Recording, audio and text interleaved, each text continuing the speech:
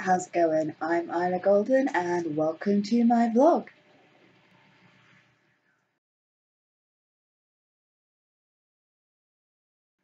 Alright, okay, and that is A, not good, but actually probably not too bad either. So you guys probably noticed them in the last vlog.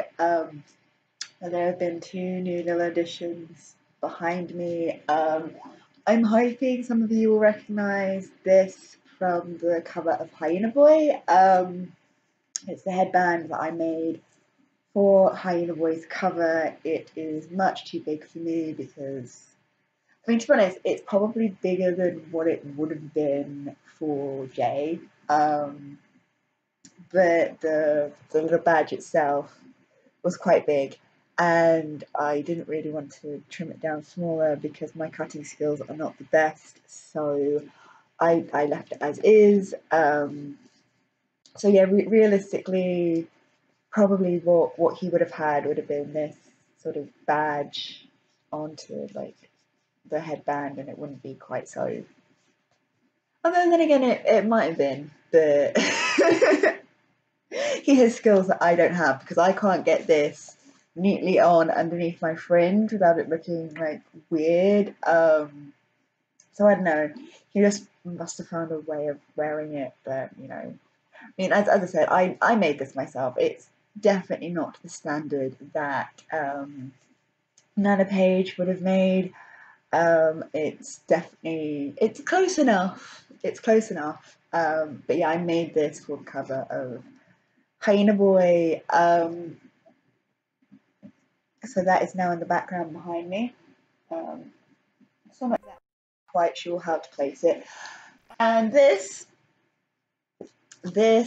I bought for the cover of We Giants, which I'm currently working on, and again, is much too big for me.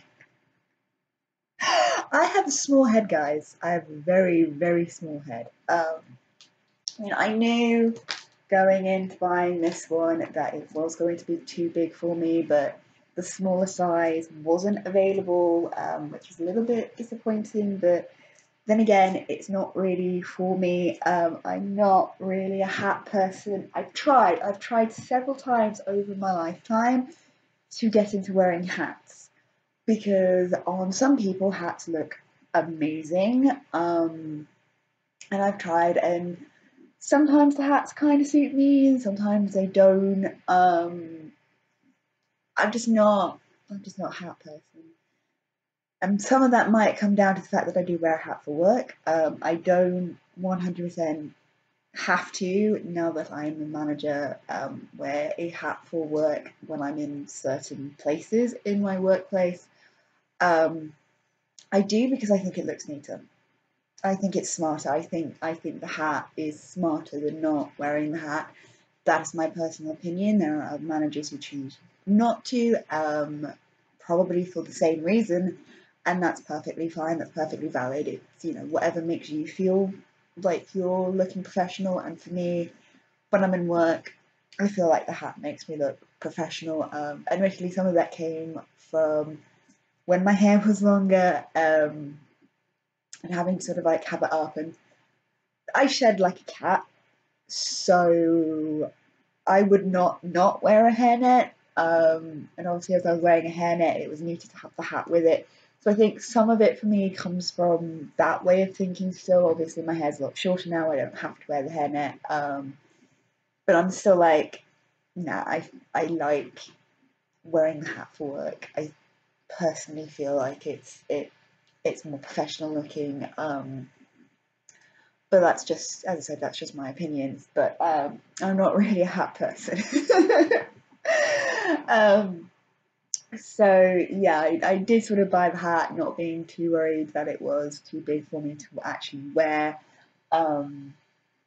purely because I knew that I wasn't really buying it to wear it. I was buying it for the cover for We Giants, which, as I said, I am currently working on. I've actually I've actually got the hat onto the cover now. I've got the wording onto the cover now. It's looking pretty good. I know I'm like the one saying that, but it's looking pretty good. Or it was when I like added the hat to it and sort of fiddled around with a few things. It definitely, I'm hoping it does kind of what I want it to do, which is work as a complement to the Hyena Boy cover. So the Hyena Boy cover, you've got like the image, this sort of centrally, and then the title and the author name. And I've even done the author name in the same place. So with the colours I see and no doors allowed, you've got the title at the top, sort of not like in a traditional kind of like one line kind of way. So with no doors allowed, you've got it like stacked, and then with the colours I see, you've got it sort of doing a sort of that kind of thing. And then you've got my author name down in the corner. So those two books have both got that, and then they're both mostly colour without really a sort of image to it. It's sort of like colour and conveying emotion kind of thing, sort of more abstract, I guess you'd say. So that the covers for those two very much more abstract, whereas the cover for Hyena Boy, you've got the central image, you've got the title and then the author's name underneath the title. So for doing We Giant, I was like, okay, I'm going to do that for the title and for the author name, and then I'm going to have like a central image. And for this one, it's the hat. For Hyena Boy, it was the notebooks plus a nail plus the headband. But I'm hoping that will give them sort of a cohesive feel, so that when you see all four covers together, it feels like you've got a complete collection with, yeah, I'm hoping that's what it will look like. As I said, I want to go back and sort of touch the cover up a little bit for We Giants, see if I can't do anything else just to sort of polish it up a little bit more. Obviously, this is the second time that I say the second time, I did the original covers for Echo. This is the second time that I've done one where I'm trying to imitate somebody else's style rather than having somebody else tidy up my style. So I'm hoping that they will look reasonably cohesive as a collection, where you've got two with one sort of style of cover and two with another sort of style of cover, and it will be very reflective in that kind of way. I think that's very much how I'm going to have to play. I'm going to have to play it when it comes to the covers that I'm making from here on out. Anything where I'm doing the entire series or whatever from scratch and there's nothing to compare it to, then I'm gonna work with that. And anything where there was an original version of this, I have to bear that in mind when I'm doing whatever it is I'm doing. Then I'm going to very much try to be imitating, not getting his style spot on, because he's very talented. But definitely sort of trying to get something that looks similar enough, or in the same sort of vein, where it will make it cohesive. So that will be in, like, I've got the asset for The Shadow Beneath the Light, the lower title on the Dollmaker Sun books, so it should be reasonably easy to sort of get something to work from there.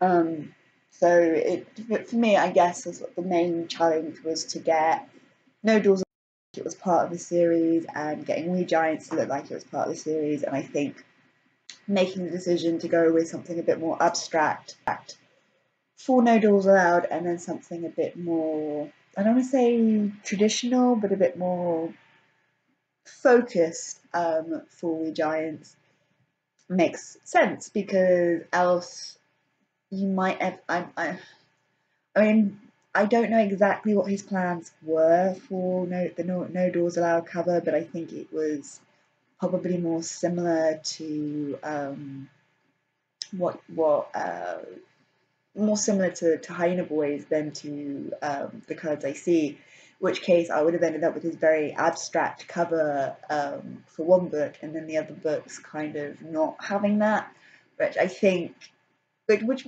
what might have worked, depending on exactly how he did everything else. It might have worked perfectly well, but at the same time, it might have made The Colours I See look very out of place. Whereas I think doing the No Doors Allowed cover to kind of be reflective of the Colours I See cover, which works for various reasons, means that it then doesn't make that one look like it's completely out of place, and by making the We Giants cover kind of reflective of the Hyena Boy cover, hopefully will have the same effect and the Hyena Boy cover won't look completely out of place. That is my hopes.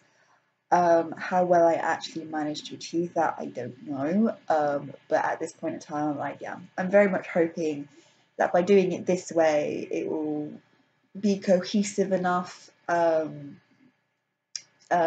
look at the overall series, where you've got two covers that are very abstract and two covers that are very grounded, and then they all kind of work together because it's a collection rather than a traditional 4-book series. I'm hoping that's how things are going to end up, and at this point in time, I'm kind of very excited for for releasing We Giants. As I said, I think I'm on one or two, two or three more edit throughs, just sort of depending on a lot of things, a lot of factors. I'm very happy with how We Giants is currently sounding and looking and feeling. So I feel like I'm pretty much there with it, but I don't want to say I'm definitely there with it until I'm definitely there with it. But definitely having the cover. Definitely has having the cover pretty much ready at this stage is very motivating. It sort of gives me more of a grounded sort of feel for when I want to go for it, and might start working on the blurb soon, just because I have more of an idea of what I want to do with the blurb with it than I did for No Doors Allowed. I love No Doors Allowed as a book, I really do. No Doors Allowed takes so many twists and turns that it's hard to kind of narrow in on where do you want to take the focus for this book. It was kind of similar with The Colours I See as well, but although there was more of an idea of, okay, yeah, these are things I can put in the blurb to sort of make it sound interesting, make it sound a bit more focused. With No Doors Allowed, because it does do so much, because it is, as I said, it's the longest book in the series, a lot happens. It was a lot harder to kind of focus in on exactly what the blurb needed to be about in order to sort of attract readers to it without giving too much away, because obviously the last thing you want to do is give too much away. Whereas the blurb for We Giants is going to be a lot easier to write, even if I am again just focusing very much in on the very start of the story. A lot of that is sort of it's very relevant to me at this stage, although because all 4 books in the series are about the boys of Neva Aton. It's about their friendship group, it's about the things that they go through as a group, about the things they experience from different points of view, the different perspectives. It is, all 4 books are very much about their friendship, but they're also all very much about other things. So with Hyena Boy's story, it's very much, with Jay's story, it's very much what's going on in his home life, in his family life, and the abuse that he is suffering, and that side of things. In Zell's story, it's very much his developing relationship with his parents, and awakening to his sexuality, awakening to his powers, and that kind of thing. With Ryan's story, it's very much dealing with his anxiety issues, and learning, how to be himself, in a world that isn't necessarily set up to be the most convenient for him and for the issues that he is going through and the issues that he experiences, and learning that he can still find a place within that. He just needs to know where to look, and what expectations to have, and it's very much his story is basically, it's not about overcoming all of his mental health issues and everything else. It's about learning how to manage them, and incorporate them, and for them to not be a barrier, for them to still be there, but for them to not be a barrier for all the things that he wants to do. So it's not about overcoming them as much as it is about learning to accept them as a part of who he is, and dealing with what he needs to deal with in order for it to not hold him back. I guess that's the best way of putting it.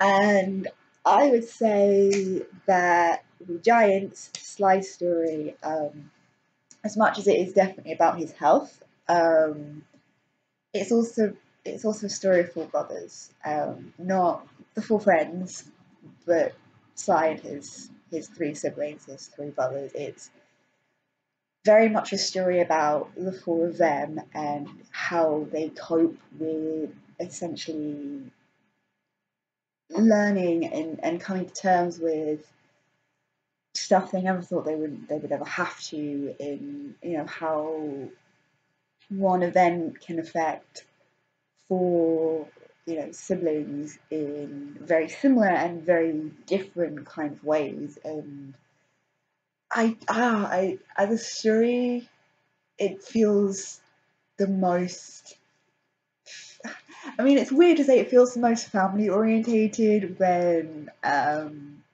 all of them have this family element to them in different ways, and different kinds of family dynamics and stuff like that. But very much Sly's story, it's the one that feels the most like family, and the most about family. And as I said, it's a weird thing to say because all of the books have a very strong family element to them in their own ways, and highlighting different types of family, as I said, different types of family dynamics and stuff like that. But We Giants is the one that feels like it's the most about family, and it's the most about coming to terms with what it means to be part of a family, and the good and the bad that can entail and come with. I mean, maybe other people won't necessarily see it that way, but it is definitely a story, above all else, it is definitely a story about four brothers. It's also part of a story about four friends, because obviously it connects into the rest of the Neva Aton collection, which is very much stories about these four friends. But like the heart, I would say, of We Giants is Sly's relationship with his brothers, and those familial bonds, and how they have to change and adapt and everything else in order to sort of deal with the situation that they are in, which is not a situation they ever thought they would be in, and all like the trials and tribulations and the difficulties and everything else that kind of goes along with that. So yeah, I'm very looking forward to yeah. So I'm very much looking forward to the collection being complete, having all four boys' stories out there, and like yeah, it's the series as a whole is about friendship, it's about family, it's about love, it's about the bonds that connect us to different people, and how those can change, and how life is like messy and complicated, and that it's allowed to be messy and complicated. That if bad things happen to you, you're allowed to not know how you feel about it. You're allowed to have very contradictory feelings about it. It's not a simple case of bad thing happens, I must hate the bad thing that has happened, because emotions are more complex than that. And I love the fact that this collection, this these stories about these four boys is very much about how complex life can be and the different ways in which life can be complex. But at the same time, you know, if you've got people around you who care about you, who you are genuinely connected to, then it doesn't make all the bad stuff go away, but it does make you less alone. And by being less alone, it can make things easier. Not will make things easier, but it can make things easier. It can make things less isolating. It can make things less uncertain. And you know, being able to have that is, I think, yeah, it's one of the reasons why I do love this collection so much. Because it, as I said, it's not just about the friendship these four boys have. It's not just about all the families stuff and all the family drama and all the the family bonds and stuff that do get sort of highlighted, and how messy and that can be sometimes. It's just they're four stories about how complex life can be, and you know how you can weather through a lot of that complexity if you have people around you who care about you. Yeah, I don't know. Yeah. Okay, I'm going to stop babbling now. I hope you've kind of enjoyed the babbling. These will be remaining in the background of these vlogs from now on, along with these guys. I want to sort of try and start putting more stuff behind me, whether it's stuff that's book related, whether that's stuff that is my interest related. It will very much depend on what I can get in the background behind me and how well I can get it to stay there. that is often the hardest part, is actually getting stuff to sort of stay where I want it to on this couch, because as soon as I sit down, like everything just falls everywhere. So yeah, look forward to seeing like how this might change up in the next few months and stuff like that. I mean, obviously I'm not going to get everything changed up right away. It's just over time things may appear behind me, and sometimes I might draw attention to it, like I have today. Other times I might just leave it as it is.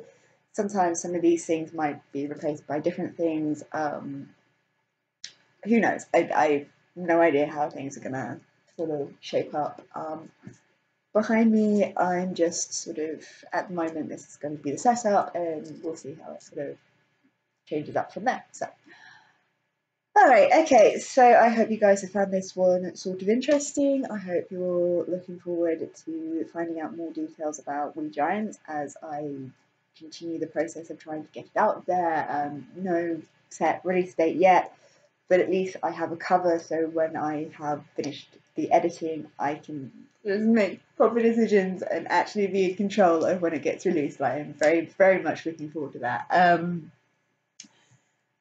Yeah, I hope you're looking forward to see whatever I'm going to be talking about next time. I need to stop clapping my hands like this because it's very annoying. And I will see you guys next time. See ya. If you've enjoyed this video, feel free to check out some of my others. And if you like what you see, please like and subscribe. See ya!